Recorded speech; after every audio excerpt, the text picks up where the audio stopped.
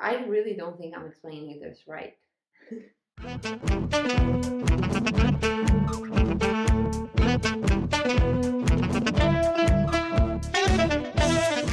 Welcome back! And if you're new here, hi, my name is Daniela and I like talking about books. So if you like listening about them, you're in the right place.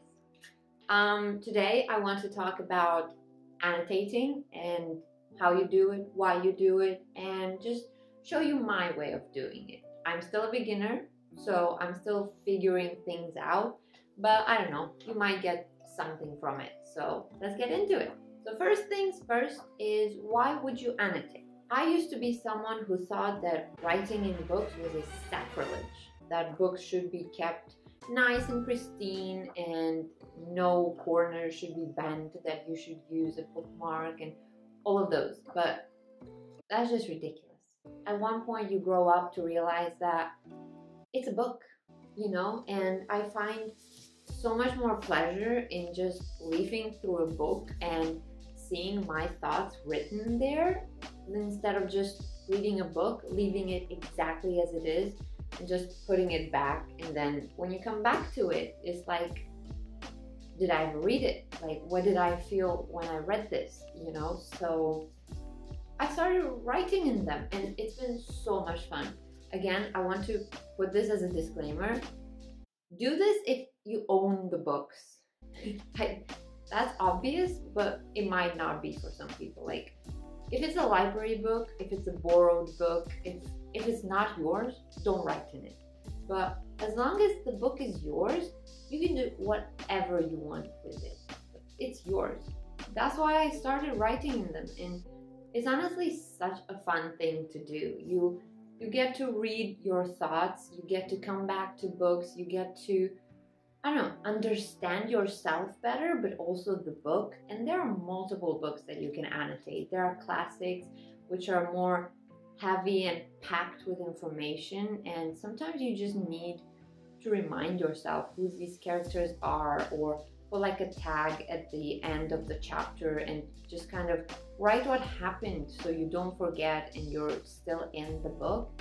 But there are also like small books that you'd read in one sitting, and books that provoke any kind of emotion, you know. You want to keep that, and that's why I think that annotating is such a great thing, because, you know, it's your thoughts and you don't necessarily want to forget about them. And I'm not saying they're all like thoughts you want to remember, or like they're intellectual thoughts that you might leave to your children or all that nonsense. No, some thoughts in the books that I annotate are just like, oh my god, I can't believe this happened, or or like, they're really stupid. But every time I reread the book, sometimes I just go for the annotated parts. I'm like, yep, I get that, and I love that for me. So I don't know, it's so much fun. I promise, it's so much fun. Take that from someone who used to be extremely scared of writing in books. Like, I give you permission to write in your own books if that's what you need. It's so much fun, just so much fun. I don't really know how to do this in an order that would make sense, so let me just bring you through my process. So let's say I have a book. I usually take them with me. This is my bag, and in my bag, I don't like leaving the book as it is. So I keep it in a little book pouch. And this one I sewed myself. It has a cute little button as well. I even lined it, so maybe I'll make a video about it one day. But it's a really easy thing to sew. And in here, usually, I think this pen flew from this. I have a little pencil. This is my mechanical pencil. I prefer mechanicals because with a regular pencil, you have to hassle and sharpen it, and it's a lot of work. With a mechanic one, you just fill it in once in a while and it does the job. It's always sharp, and it's the better choice for me. And then I typically carry around 2 or 1 book, but I usually go for 2. So if I'm not in the mood for one, I read the other. So this is how I keep them. whenever I read, I have my pencil handy with me and I just underline every single sentence that just makes me feel any kind of way. Like, it really doesn't matter what kind of way. As long as it makes you feel an emotion, write that down. Like, underline it, write something, do anything you want just to keep the memory, you know? Let me start with supplies because I'm all over the place here. So the first thing you need, and I'd say the only thing really, if you don't want to go overboard with it, is a pencil. Some people use a pen. I'm not that daring yet, but a pencil. Again, this is a mechanical one, my preferred choice. This eraser does absolutely nothing. It's the worst eraser in the world, but the pencil is really good. So you need a pencil. And then I use sticky notes. So tabs, or whatever you like to call them. They come in all different, no, I'm holding these wrong. They come in all different colors, and I know some people like take the book cover and they're like, oh, so this book has this, and this color. So I want to pick the book, like the tabs that match them, and they have multiple sets and they kind of mix and match them. But I don't really do that.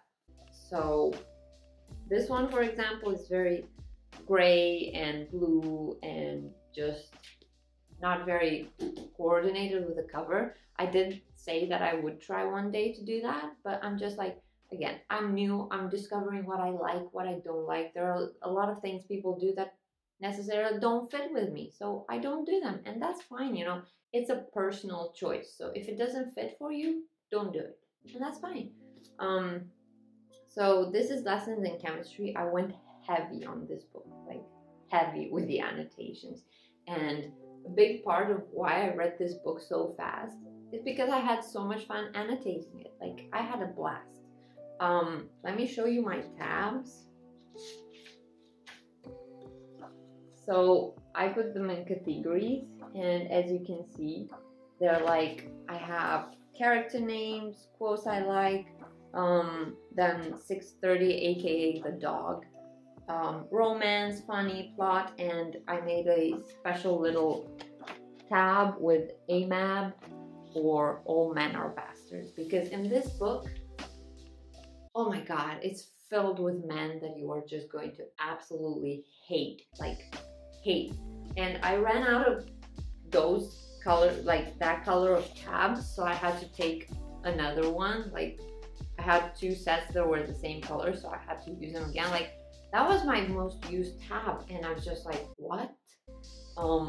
But yeah, it's really, I had such a fun time. And they don't have to make sense again. They have to make sense to you. So here I have idiot written down. Do you see my comment? Idiot. That's it. Because that was my thought. Like, sometimes I wouldn't write anything. I just underline it, and that would be fine. Like, I would understand it because the sticky note is, I think this is the color for funny things. So it just made sense for me, and it's just so funny just going back to them, and I don't know, I had a blast. But then when it comes to annotating, I also had books that I underlined some things, but I didn't really go heavy with the annotating or the putting the tabs. Like, in this book, I didn't put any tabs, but I still underlined some of the things because I love this book. Like, Hamnet by Maggie O'Farrell, loved it. I thought it was such a great book, but I was so caught up in this book that I just didn't take the time to annotate because I felt like that would take me out of the story. So I made the informed decision to just not do it. Just stay in the book instead of, let me grab a pencil, let me grab my tabs, let me underline this, let me write this down. Like, that would have taken me out of the story. So I chose not to. And if I were to read this again, I would 100% annotate it because now I know the story. Now I know what happens. Now I'm prepared for the emotions that this book wants to bestow upon me. So I feel like I can take myself out of the story. But when I read it, that was not the case. So it's completely fine to ignore like annotating. I still have some sentences I underline, and sometimes I underline parts and then I go back, as you can see here, and then I go back and tab the book, like put the tabs in, because sometimes I don't want to carry tabs with me. Like, I just don't want to do that, so I don't, and that's okay. And there are also like books like this one. I started with one color and then I continued with the other because I ran out of blue colors, and this was when I was still like beginning to annotate books, and tabs didn't mean anything. I just wanted to put them in parts where I underlined something, and I just wanted to make it easy for myself to look it up. So like in this one, like this color, it means nothing, but I wanted to be able to go to that part faster. So like this whole annotating thing, it takes time. There are so many videos on the internet, and so many of them are amazing about how to annotate, but you have to start doing it yourself. You have to start like seeing what works, what doesn't, what feels right for you. Like, no one can say like if you want to annotate, if you want to take yourself out of the story and just write it down, or if you, I don't know, if you don't like it at all, if you don't want to write in your books, that's fine. Like, it's entirely up to you. I also have books like Red, White, and Royal Blue by Casey McQuiston, where I annotated like crazy. I love this book so much, but I had such a fun time underlining it, like such a fun time. And I underlined so many things, but I didn't put the tabs in, you know, like it didn't take me out of the story. The underline, like one of my comments is like, I'm hyperventilating. So the comments don't have to be smart. If they had to be, I wouldn't be doing this, because there are some comments that I wrote here that I can't even write because they're not PG friendly. But like one of them is so, you know, take it as you'd like. Here we have the way I am blushing. So not the smartest comments, but I had so much fun underlining them, like so much fun. And maybe one day I will go through this and just put tabs everywhere that I annotated, but I don't know. I don't know if I will. We'll see. Also, at the beginning when I started annotating, I started doing it at the top of the books because I thought that when I put them in my bookshelf, this wouldn't hit the bookshelf, like it'll be perfectly fine. But I soon realized, especially with thicker books, that there are a lot of tabs that kind of add up and they're just very messy. Also, there are pages in which I wanted to underline multiple things. So like I wanted to put 2 tabs in a page, and I wanted this tab to be for this sentence and this tab for this one. So I've started doing them on the side, and besides being far more aesthetically pleasing, and also when I put it on my bookshelf, it looks normal, but it's like kind of a little secret for myself. I just feel like putting them on the side is so much more convenient. And when I'm going to read, for example, War and Peace by Leo Tolstoy, I will definitely put them on the side because there's so much information and so many tabs that I would have to use that it just wouldn't make sense for me to go at the top, because, you know, there are different parts I want to annotate. Other supplies I want to mention when it comes to annotating that I don't necessarily use as of now, but I will try to incorporate them into my annotation, are, first of all, transparent sticky notes. So when you have a page, let me show you this to you. So you have like, this is a page, right? And you don't want to write in your books because that's just not your thing. There are transparent sticky notes that you can read through, but it doesn't write on the book. It's just like a transparent sticky note. So you can easily remove them and your book is still in a pristine condition. Another thing that I want to use are highlighters. These were given by my friend, thank you. Look how cute these are. And I've used them already, but I keep them in the box because they're so cute in the box. But I've seen a lot of people use highlighters for parts in the book that they really like. And I haven't been daring enough to use them because I'm like, oh my god, highlighters in a book? Because a pencil you can easily like erase, but highlighters, that thing is in there. And realistically, like, this is my book. It's not going away. I'm not donating them. I'm not, like, I know I'm going to keep them because I'm very much a hoarder when it comes to books. So I do want to try just highlighting parts that I like and be more daring with my annotation and my thoughts when it comes to putting them on paper. So that is something I want to add to my annotating journey and see how that works. That was my annotating journey, and I hope I gave you some examples of how to do it or just ideas.